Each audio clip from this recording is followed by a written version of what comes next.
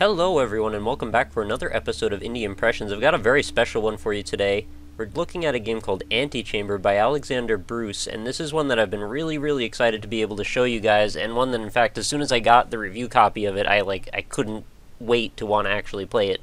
I've been following this one for a good year or so, and every single time I've seen any footage of it or anything at all of it, it's been like the exact thing that I look for the show, so really happy to actually get to play it.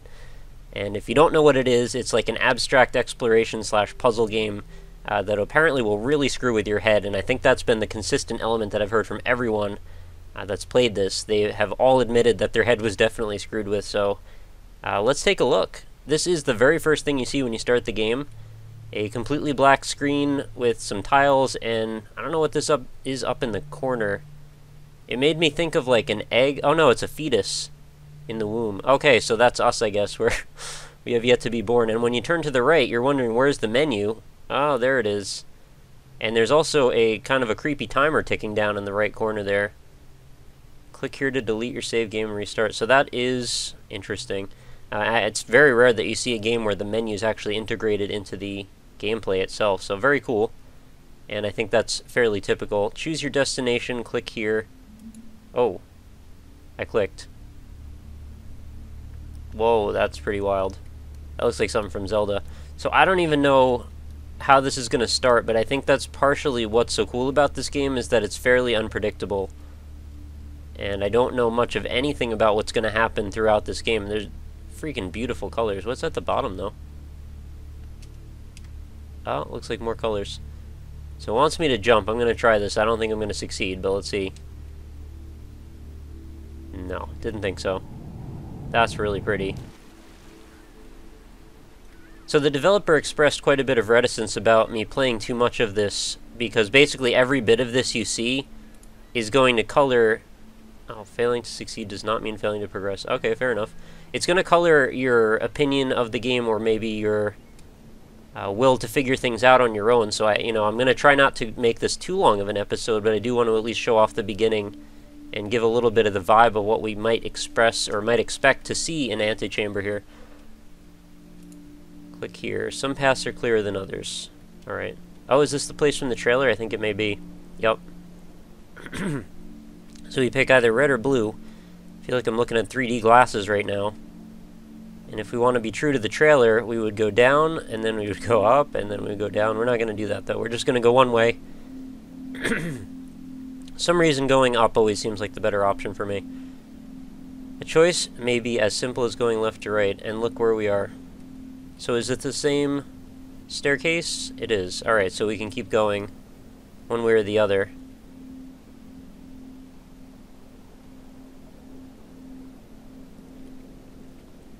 It is definitely different. The choice doesn't matter if the outcome is the same. The choice may be as simple as going left or right.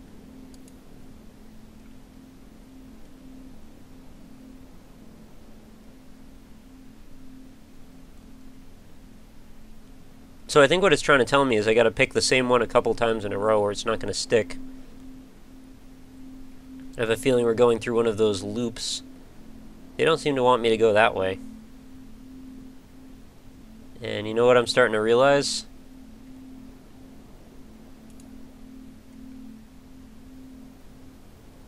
Yeah, that's what I figured. Sorry. I didn't want to spoil that for you, but I had a feeling. When you return to where you've been, things aren't always as remembered. That is true. So we're actually going to make some cogent points about life throughout. Oh, I had a feeling we were going to repeat the same pattern here. Man, those colors are so vivid and pretty. I'm always amazed by what developers can do with a very sparse visual theme when it's used very effectively, and I would say so far this is absolutely that. Is that a laser? Trip line or some type of thing? Oh look, it turned pink when I walked through it. Then it closed. I can't open it again, I'm stuck. So I don't even know if this was necessarily the only way I could go. Some choices leave us running around a lot without really getting anywhere. Alright, I pressed escape. If you didn't like where you ended up, try doing something else. That's fair. Oh, okay, so these seem to be points that I can... Every journey is a series of choices, the first to begin the journey. So I can collect these, I suppose, and I'm guessing we're probably going to fill up most of this whole board with different ones. Oh, it's beckoning me in this direction. Oh, I can't walk through here, though. I mean, probably a fairly obvious comparison, but I am getting that little bit of a portal-y feeling. Scientific, you know, sterile-looking chambers. Go here again. Jump too far. Alright, so each one of these points seems to be labeled to some extent. You can go back to the jump. I didn't go this way, though. And part of the package here is, of course, excellent sound design. You know, a game like this, I generally find can't really succeed unless it has the whole package of, you know, visual presentation, something interesting to think about or do, and then, of course, the sound design. I feel like this is definitely that. Definitely engaging on pretty much every front. I don't think I'm going to get over that. Can I? Oh, yeah, I made it up. So there's a little bit of an, maybe a Metroidvania element, too, exploring through all of this. Not sure if that's the right label, but hopefully you get what I mean by that, that there's a little bit of a branching path type of scenario going on, and encouragement to explore. It says it's the end. I can't go through, though. I mean, look at that. That's so pretty. And it's so bold, too. Like, artistically, almost... I would imagine most of the screenshots you could take from this could probably stand on their own as pictures you could hang on a wall. You know, if you're into that, I'm sure not everybody is. But personally, this is the kind of art that I like. So it's exciting to be able to walk around through it, and I feel like I'm going through a repetitive path here, which maybe is not the right thing to do, but I'm still going to do it anyway, I suppose. So is there a different path I can take through this situation, maybe?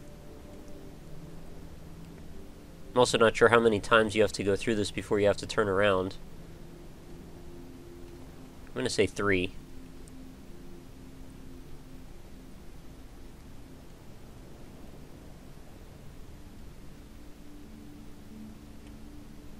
No. And if the video leaves you wanting and you want to see a little bit more like diversity in how the game is played, definitely check out the trailer on the Steam page. And by the time this video goes up, this will be for sale. So you will be able to go partake of some of this beautiful exploration on your own. Also wondering if there's a... Oh, okay, it just keeps going, huh? Now what if I go back? Same thing, huh? Alright, that's fair. I used to make spaces like this in Marathon. Had a map editor. They used Forge and Anvil for it. And it was really interesting how you could lay the vertices over each other and just keep stacking on two-dimensional like identities as long as there was a linear path. So that's sort of a similar thing. Alright, so that didn't really take us anywhere. That just was back to the same spot again. I don't want to go through this. I don't know if you can see, but there's a very light like grid in front of this that looks like maybe some glass. It's almost undetectable though, like the opacity on it is super low. There's you can see the little lines. Anyway, I'm not sure why you care about that. Alright, so let's go back to a jump too far, but this time let's see if we can hit... Oh, I didn't mean to land there. I wanted to actually be at the top this time. I'm gonna get over the pit to the other side where that... Alright, we can just go back. Nice transition.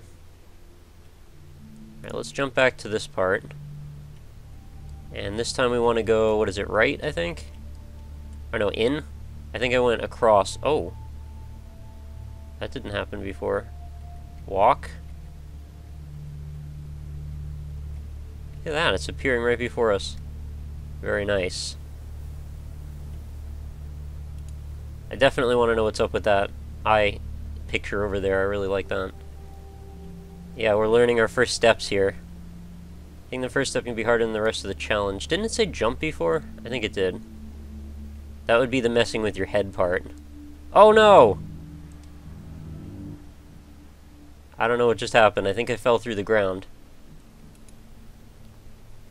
Can I go through anything here?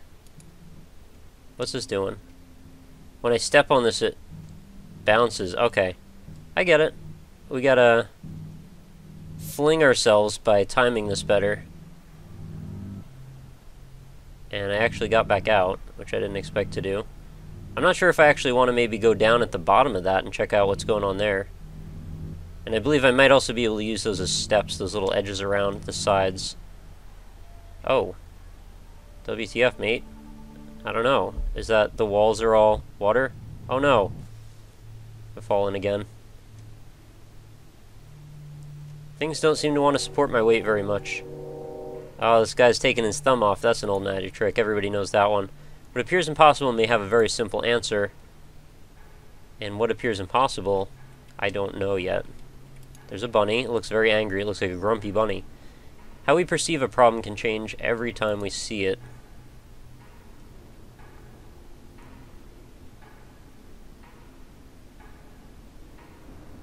Life?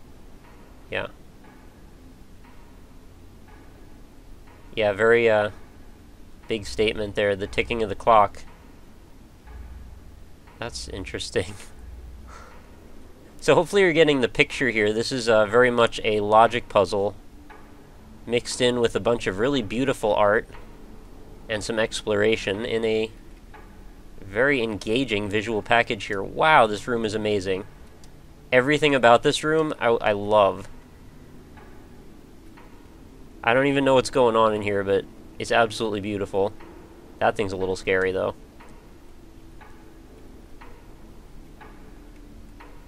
Somebody needs to make a gallery that looks like this.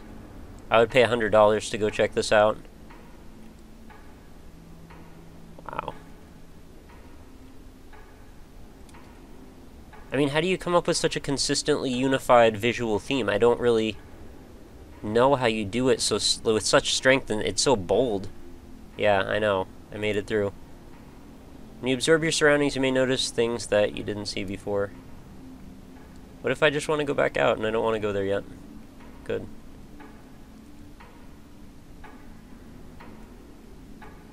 Looks like Hitman hugging somebody as he stabs them. Oh, this is nice. Great animations on these things. Oh, it's Pong. Oh, that's sad. I say it's sad because of the whole Atari bankruptcy thing.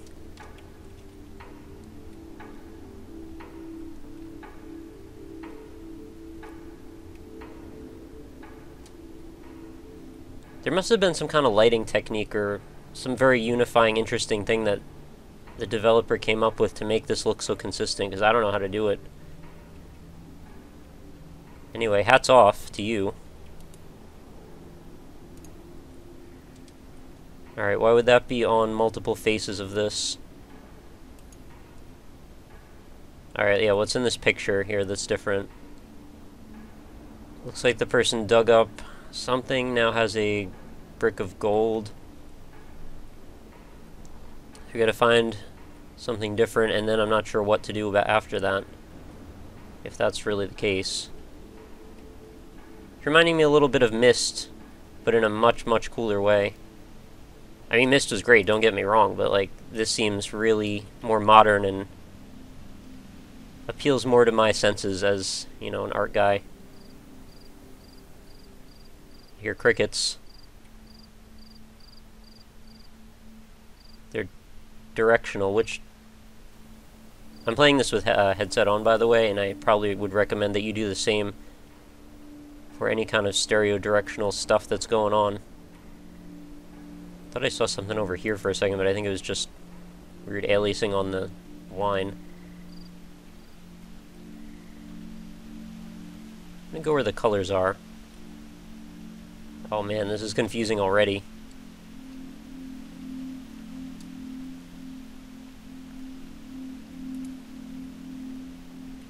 If you never stop trying, you will get there eventually. That is my hope in life, generally. One day, lift that weight.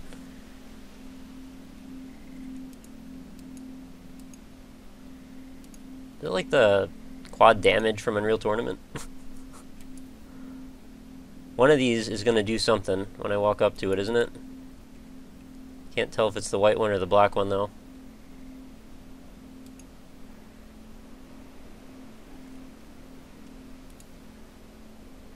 Some choices leave us running around in circles. Yeah, absolutely.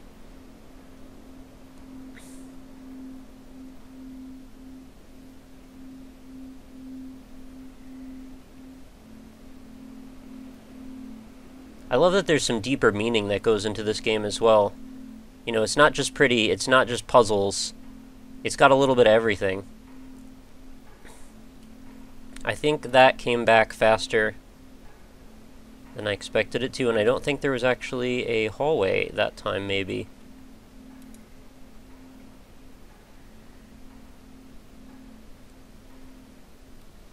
Oh, what have I done? I'm not sure I understand the structure of this circle here. I feel like I got stuck in it longer than could be possible.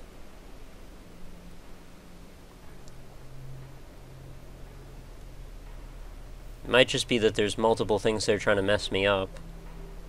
Or it's teleporting me back. Oh, is it? Yeah, that's what it is. The whole thing changed structure. That's crazy. As we got towards the end, it got more open. That's cool. And I believe we actually came back out the other side. Oh, we got an arrow now. Wants to take us this way.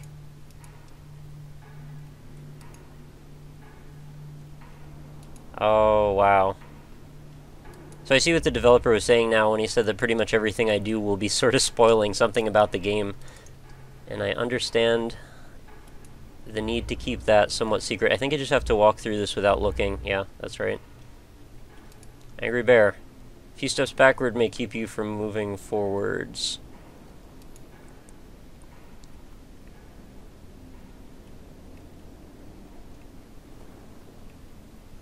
Huh. I don't know what to do about that.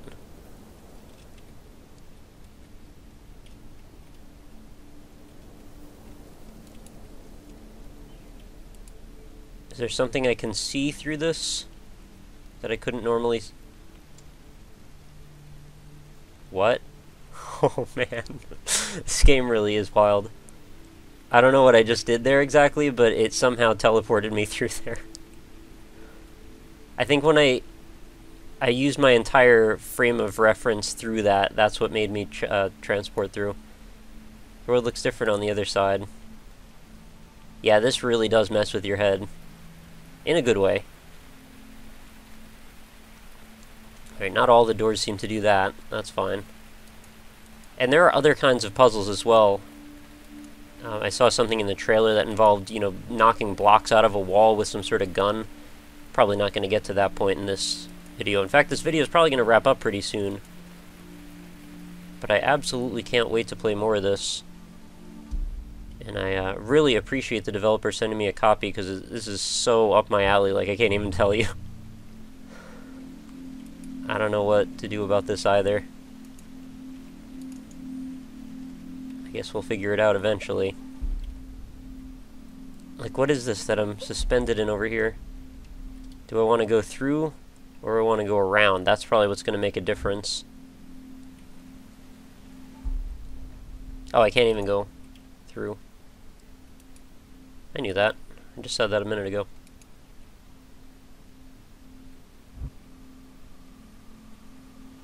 I wonder if something must change when I'm standing in this laser. I'm watching for it. I don't see anything though.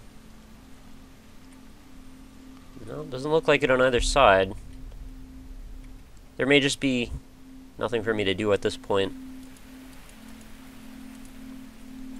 And if that's the case, then perhaps I need to go through to another world, I guess. Yeah, you just gotta look through it for a moment, I guess. Really cool.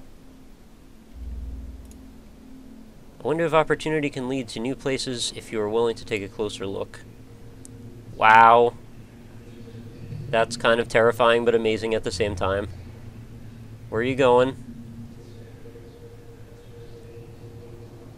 It had really cool lighting effects. There's one of those gun things I mentioned before. Oh man. Have you ever seen a game that has this level of like intrigue and mystery to it? Everything about it just seems so crazy and like unexpected and interesting. Oh. You got some kind of crazy sound. It sounded like a frog maybe. It's getting darker and darker. I mean, I did a video on this game Trip a long time ago, and this had some similar things to do with that. I know it's super dark, you probably can't see a thing, but I can barely make it out of my monitor. The video for Trip, I think there were some parallels to this, but this brings all the engaging, like, actual gameplay to it, and Trip was more like an art gallery. This is like an art gallery plus. Look a little harder and you'll find a way forward. Failing to succeed does not mean failing to progress. Is this the first? Oh, it totally is. Yeah, this is where you go if you fall to the very bottom of that pit. And now that we've been through the dark room, we can tell that there are, wow, there are more places to go that I couldn't even notice because of my haste. So cool. Venturing into the unknown can lead to great rewards, such as perhaps that. Anyway, I think this is a great spot to actually wrap up the episode just because I, again, really don't want to spoil too much of this absolutely amazing experience. You know, little wonder why this game got nominated for all these awards. Totally, totally interesting and just really unique. Wow, was that even there before? Is that going to teleport me through to wherever that is? Oh, puts me into the room, doesn't it? I didn't even mean to do that. Anyway, this is going to be it. Antichamber, seriously, check it out. It's going to be on Steam by the time you see this. And now I've got a little bit of a map. And wow, props to the developer for me even being able to make a map. You've still got an hour and 6 minutes left to figure out the rest of this puzzle, I suppose. So easily worth the purchase, in my opinion. Oh, some events happen whether we want them to or not. Yeah, I'm feeling that lately, man. But this is definitely a game I'm going to be seeing through to the end. I'm going to probably explore every nook and cranny this thing has to offer, and I highly urge you to do the same if this is the type of thing that you're into. I do acknowledge again that this is probably not for everybody, and I imagine some of these effects might be a little bit, you know, hard to look at if you're, you know, if you have any prone to motion sickness or anything like that. First-person games by themselves can be a little difficult, but when you add in all the crazy colors and wild, you know, perspective changes and falling and things going crazy that you don't quite understand, I imagine that could be difficult. But without going in circles too many times, I do recommend this game highly, so take that for what you will. Definitely very cool. I am so psyched to keep playing this. I'll leave it at that, though. So, as always, remember to head on over to the website, www.indie-impressions.com. Check out all the games, old and new, that I've reviewed on the channel. You can sort them by genre, by distribution method. You can check out for the developers just by using the search bar. All kinds of great stuff, as well as forums waiting for you on the site there. So feel free to give it a check and see what you like. All kinds of stuff. And then, of course, the Facebook page, facebook.com/indieimpressions. If you leave a like on that, you'll get every day's new videos delivered right into your Facebook stream. Makes it nice and convenient for you so you don't have to come looking for them. And then you'll also get any new updates as far as what the channel's doing, and the occasional contests, and of course you can meet people through there as well. And lastly, if you're an indie developer and want to send me over a game for a possible video, at RockLeeSmile on Twitter is the quickest way to reach me, and of course I take emails via the contact form right on the website. And that is going to pretty much do it. So Antichamber, guys, go check it out. Links are going to be right in the description, and be sure to come back again tomorrow for another video. I will see you later and have a wonderful night. And please don't get too confused and bewildered by all the colors and shapes. It's very pretty, I understand. Alright, later guys. Take care.